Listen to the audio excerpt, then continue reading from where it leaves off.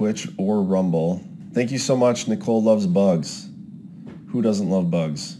Grifter Phil was shading you and said there's no devolution that Trump devolved the U.S. years ago makes no sense.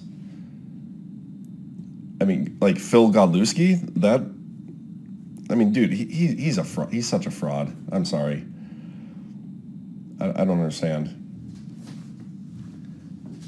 He's a fraud, and he got exposed just like 2 days ago when he forwarded that, or he read the statement from Karma Patriot. She sent that to me. She sent that to Just Human. She sent that to Brian Cates multiple times, and I think it was December, early January, whatever it was.